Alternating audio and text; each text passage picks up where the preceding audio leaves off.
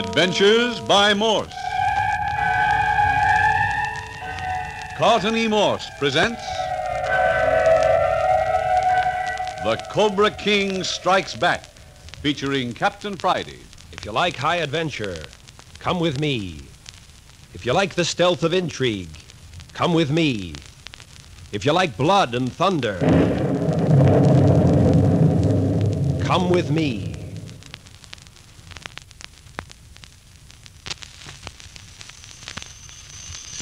There is a killer loose in the jungle of Cambodia in the north of Indochina. A killer named Fen Lo, who was once the prisoner of Captain Bart Friday.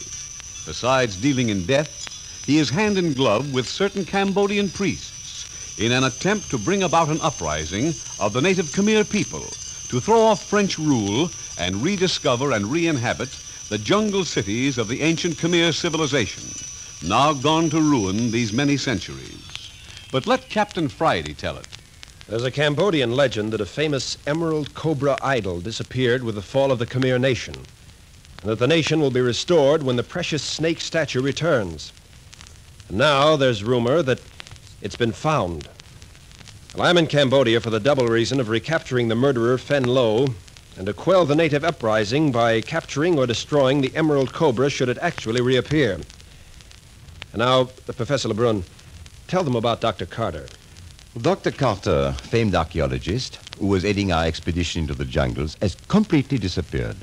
He has left his party under the care of Captain Friday and myself.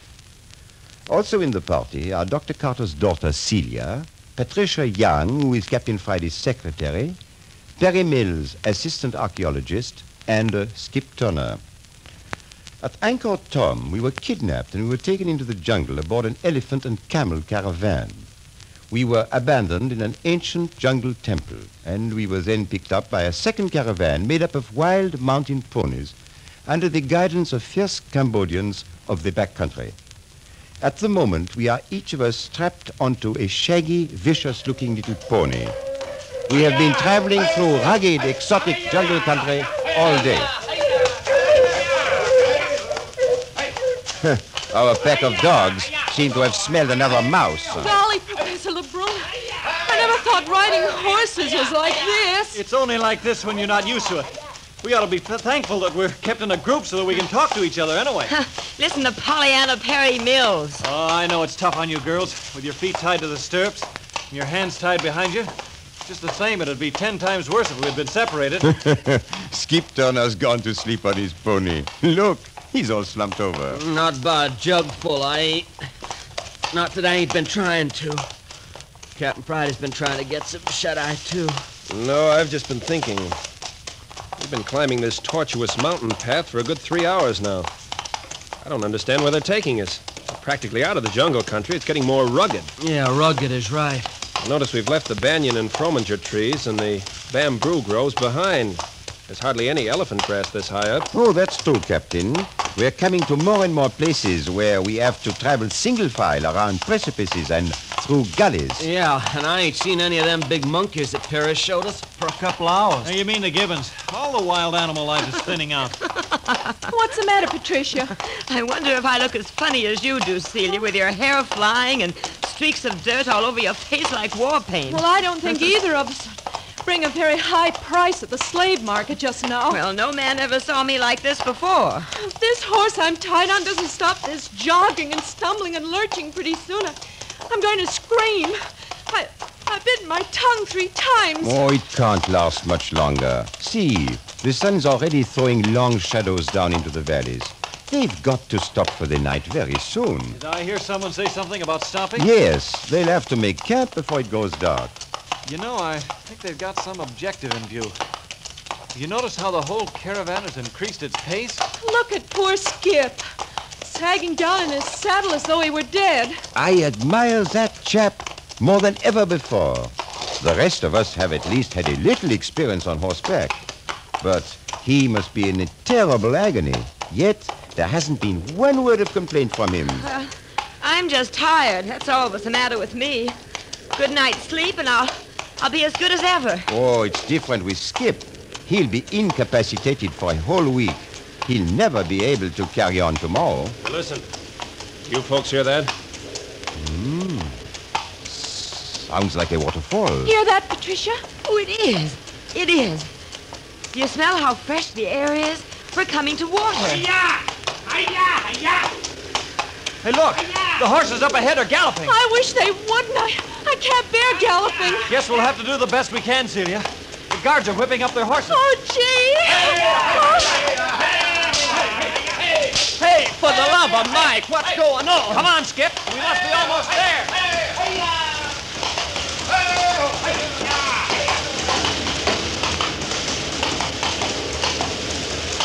They shouldn't have done this to me. Hey, they're going to take us off our horses. I wish they'd hurry. I wish they'd hurry. I wish they'd hurry. What are you saying, Celia? That galloping did something to me. I'm going to be sick. You girls, be careful when they lift you down, huh? You probably wouldn't be not able to stand now. Here they come now. Don't let them put you on your feet. Oh, hurry, hurry. I can't stand it any longer. I can't. There, Celia. They're unfastening your legs now. I can't stand it. I can't stand Oh, it. poor child. It's the natural reaction after holding out for so long. There. She's off. Good. Oh, they had the sense to lay her on the grass. Well, thank heavens I'm next. Hello. Something's going on over yonder. Hey, what's happened to Skip? What's the matter with Skip? He went into a faint when they took him from his horse. Well, that was rather to be expected. He'll be all right, though. He has stamina. Oh. Are you all right, Patricia? I feel so absolutely dead from my waist down. Well, the circulation has been partly cut off in your lower limbs. Now move them about. Rub them. Yes, That will bring back to life. Now, Celia, Yes. you had better do the same. I'm sorry. I was such a baby. I kind of lost control of myself for a minute. Oh, it was the most natural thing in the world. Oh, I guess I'm next. Get the thongs off, you men. Well, here I come. Oh, Professor, you fell. Did you hurt yourself? Oh, nothing but my dignity. That's what I get for being so cocky. I warned you to let them lift you to the grass, and then I turned right around and tried to get off by myself and landed in a heap. I thought sure that pony was going to kick you. You fell right under its feet. Yeah, let's see what we can do about getting a little circulation started around here. My legs are beginning to throb and tingle. Circulation is returning. Hi, Captain Friday. Yes? Having trouble making your limbs work? Oh, plenty. Well, massage them and move them with your hands. Has Skip come around? Yeah, she's all right. Don't wander away, Patricia. Oh, with dark coming on, I should say not. Oh, I wish they get a fire going. Why, look. Oh, the horses are gone. Gone. Why, so they have. This country seems to be the native haunts for all sorts of vanishing tricks. But they were here just a moment ago. They must be somewhere. Quite probably they are. Hello? What do these particularly vicious-looking fellows want? I've never seen them before. Go away. Go away. Don't touch me. Oh, it's all right, Celia. It's all right. Don't be frightened. Now, look. One of them is carrying Skip, and another one has Perry. They're going to carry all of us. Joe, what gigantic fellows. Look how that native handles Captain Friday. As though he was a child. You think it's all right? I don't think we have much choice in the matter. There goes Celia. Oh, I hope he doesn't drop her. He's big enough to carry 3 of her. Here's your man, Patricia. Well, the Market Street Railway never was like this. Here I go. Hello? Aha, so you're my pack horse. All right, let's go. Hey, look, there's the waterfall. See it around the precipice? Oh, how gorgeous. What's the matter with Celia? Can you see her? Yes, she's up ahead. Oh, she's struggling and fighting with the carrier in her arms. I wonder what it is. Celia, what's the trouble? They're going to drown us. They're going to drown us. What is she saying? She says they're going to drown us. She must have seen something up ahead. Oh, nonsense. They wouldn't bring us all this way just to drown us. Look! Oh, look! They're carrying her straight into the water. No! They're going to drown me. Great Scott, what on earth are they doing? Oh, she's being drowned. She's being drowned. Look! Look, she's gone! Oh, use your head, Patricia. Oh, she's Her gone. carrier has disappeared, too. He might possibly drown Celia, but it isn't likely to drown himself. And the same goes for Captain Friday and Perry and Skip. They've all disappeared, too. Well, then what has happened? I saw Celia disappear in the water with my own eyes. Wait and see. That there's some sort of a natural phenomena here. An optical illusion. Look, our carriers are going down into the water, too. Oh. Looks cold and sullen, doesn't it? The roar of the falls is getting too loud. We won't be able to talk much more.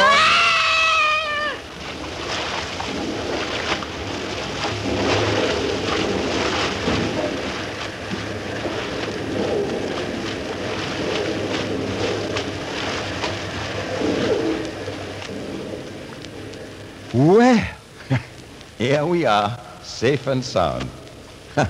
I'll bet you never had this experience before. Oh, and I don't ever want to again. We went right through that waterfall. Oh, I'm so glad to be on my feet again. An amazing adventure. We are in a cavern behind the waterfall. Can you walk? Yes, I'm all right now. Except I'm plenty scared. Come on, let's join the others. Well, hi there, Professor. How was that for a piggyback ride? Whew, man, have I got something to tell my grandchildren. Right out of nowhere through a waterfall into a great big cave. Just like a page out of Persian Nights. I think you mean Arabian Nights. Yeah, that's what I say. Hey, listen, my voice echoes around like I was a giant. Hello, Captain Friday! Well, Skip, you seem to have recovered rapidly. Yeah, I got well quick enough when I thought they was going to douse me in the river out yonder. Hey, what's this all about anyway? Oh, this seems to be part of somebody's idea of how to treat prisoners. Come on, let's hold a confab with Captain Friday while we're waiting for our guards to make the next move. Gee, when I saw you disappear, Celia, I thought you had gone down in the water. I was terribly frightened. Well, that's just the way I saw Skip disappear ahead of me. That's when I screamed. I thought they were drowning all of us. Well, instead of that, they just walked into the water up to their waists with us and then circled around the back of the falls. I didn't even get wet. Did you? Not the least bit. The native who carried me was a huge fellow. Current was awfully swift. Water was up to his armpits, and yet he lifted me up on his shoulder and carried me along as if I were a baby. Yeah, they did that with all of us.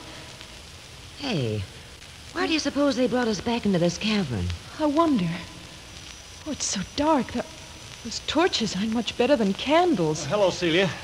Recovered from your horseback ride? Oh, Perry, I thought you men were holding a conference. No, it's dwindled into a bragging party. Everybody seems to think he had the strongest native carrying him. Well, let's go over and join him, huh? Yeah, why not? Oh. Why, what's wrong, Celia? Oh, I guess I'm kind of wobbly yet. Oh, poor kid. Here, let me carry you. No, thanks. I've been carried enough today. And might get to be a habit. Good kid. Here, Perry, you walk on one side of her and I'll walk on the other. Oh, isn't this silly? You're taking this a lot better than I am, Patricia. Oh, nonsense. It's just that I've always done a lot of horseback riding at home. Besides, being Captain Friday's secretary, I'm used to being pushed around. Hello, what's this? Oh, kind of wobbly, that's all, Captain Friday. Hey, you better sit down and take it easy. We've got something more ahead of us. Hey, ain't we had enough? You mean they ain't through yet? I was watching the guards. It's got something to do with this cavern. They're making some pretty elaborate arrangements.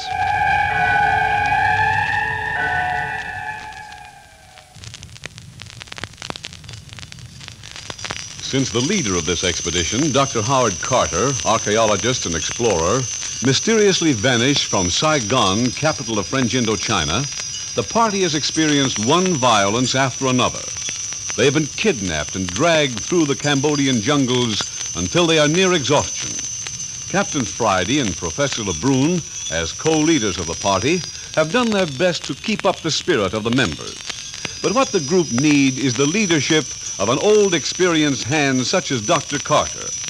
At the moment, they have been taken from little wild Cambodian ponies to which they have been tied for almost 12 hours, transferred on native shoulders to a cavern behind a great waterfall. The two girls, Patricia and Celia, are lying on a thatch of grass, resting, while the four men, Captain Friday, Professor Lebrun, Skip Turner, and Perry Mills, assistant archaeologist, discussed the situation. Talk quietly so the girls can't hear us. Yeah. We're completely at the mercy of these Cambodians. There must be 20 of them, and they're savage brutes. Escape would be impossible. Escape where? We're trapped in this cavern behind the waterfall. Well, there's no turning back now.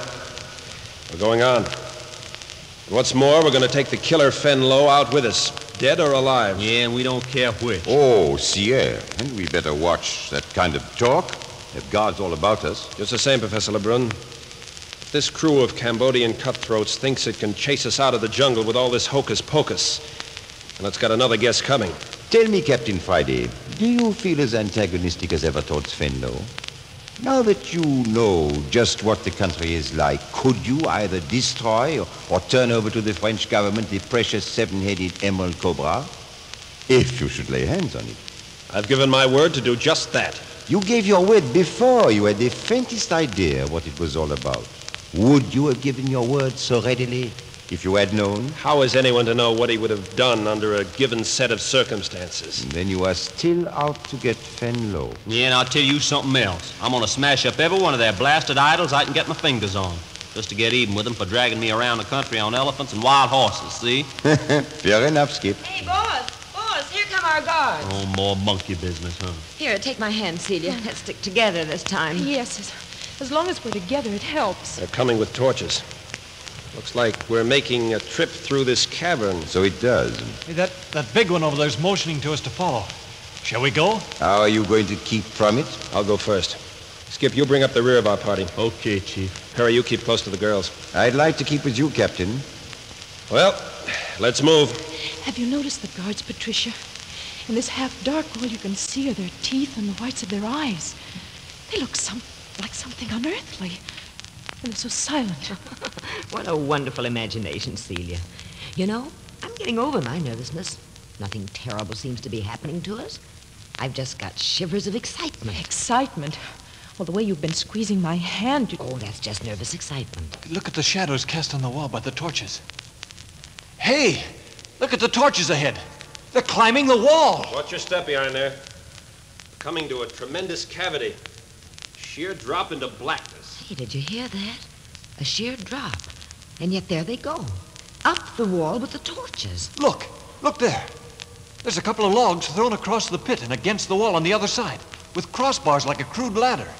You mean we've got to cross this deep pit on that shaky ladder? Oh, I hate high places. You'll be all right, Celia. I drop back to give Perry a hand with the girls. Like climbing a fireman's ladder. You don't mind it, Patricia? Oh, my hair is practically standing on end, but I love it. All right, Celia, all right. You come along with me. There's room for two on the ladder, side by side. Now, are you ready? Yes. Good. Perry, you and Patricia follow right at our heels. Coming. Now then, here we go.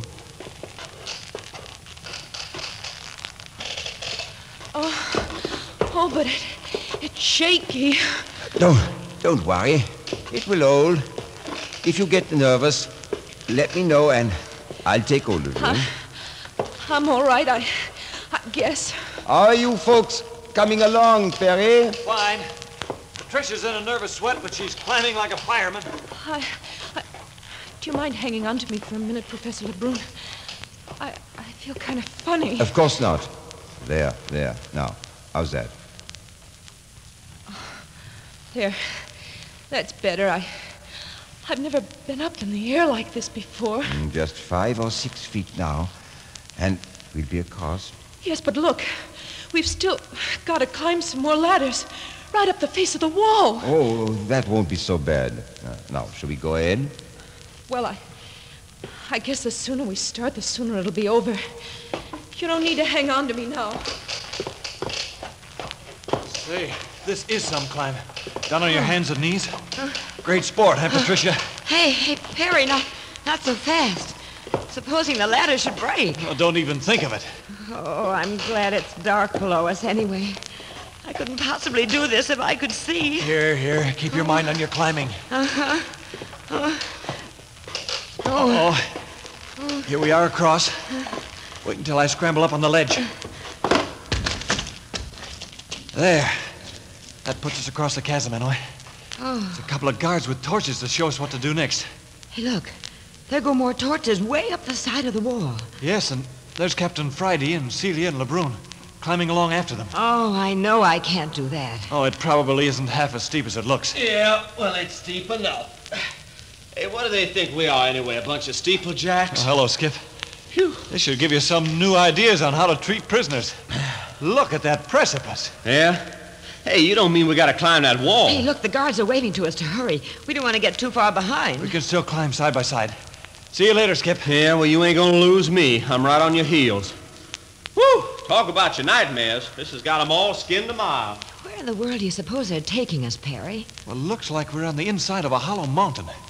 We'd better stop talking and save our breath for climbing. And don't look down. Just keep your eyes up and climb. Yeah, and don't fall. On account I'm right below you.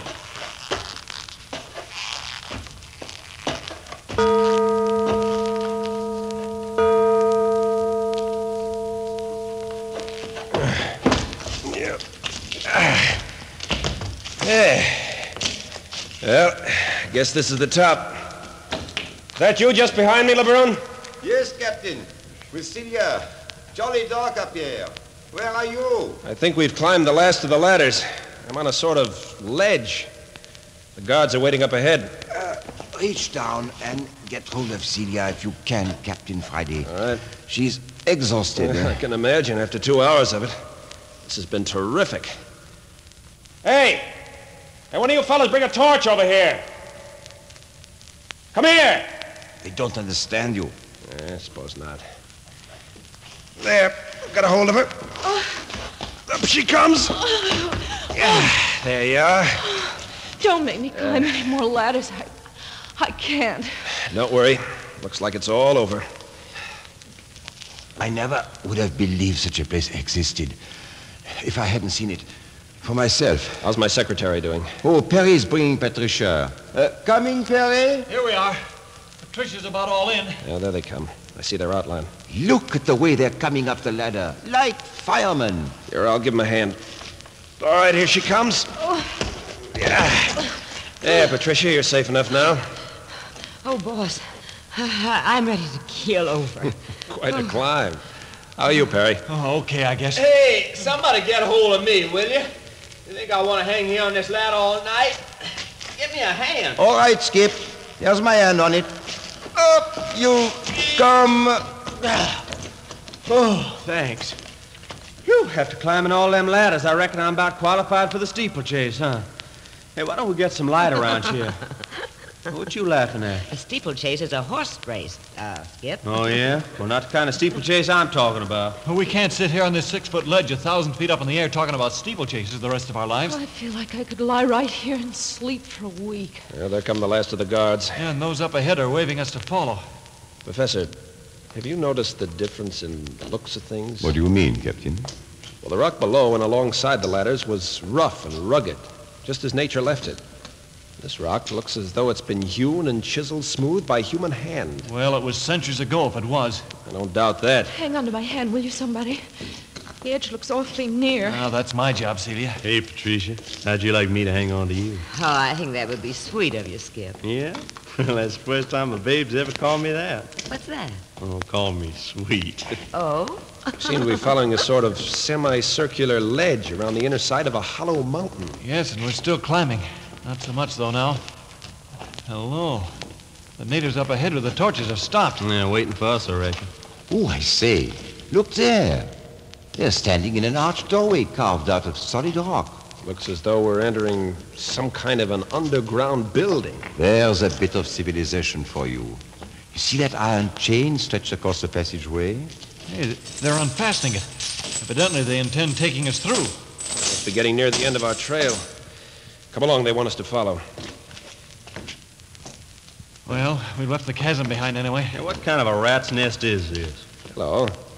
Look at the passageways leading off in all directions. Looks to me like the same kind of underground passageways we got trapped in that there gorilla temple. By Jove, Skip, I bet you struck it. Huh? Struck what? I believe we're on the lower floor of another of those old Khmer temples. Of course that's it. You think so, LeBrun? I haven't the least doubt, Captain. Look, we're going up some stairs now. What's the matter, Celia? You're awfully quiet. I'm so tired I can hardly make my legs move. Oh, poor kid. I guess everyone's just as bad as I, but I hope they got real beds in this place, not just straw on the floor. Remember, we're prisoners here, not guests. Oh, it doesn't make any difference. I'm too tired to care. Look, what's that funny light at the top of the stairway? What? You don't recognize that, Patricia? I know. Do you? Of course, and so should you. You've seen it often enough. I don't know what you mean. Lady, that's the moon. Why, we're outside again. Out in the open night. On top of the mountain, we climbed from inside. Evidently. Yeah, look at there. We're on a sort of balcony. Hey, you were right, Professor Lebrun. Look at those inscriptions. There's no doubt about this being an old Khmer temple. Hey, one of them guards is motioning for us to tag along again. Oh, isn't there any end to this? Apparently, they're going to take us inside the monastery. Well, it won't be long now. Dinner and bed. Gloomy-looking dungeon. Built on the same principle as the Gorilla Temple and Angkor Wat. Huge, drafty, high-ceiling recesses. Hello? We've evidently reached our destination. Look at those bronze fixtures on the door. Everything bronze, even to a knocker. Hey, watch. One of the guards is going to use it.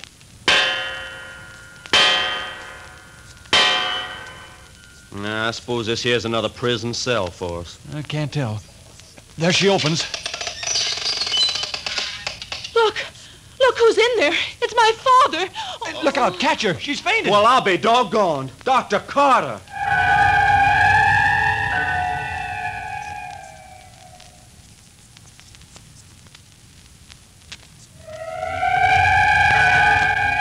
So the same thing has happened to Dr. Carter. He likewise is a prisoner. Listen next week to the 7th episode of The Cobra King Strikes Back, entitled The Face of a Beast. You are listening to Adventures by Morse.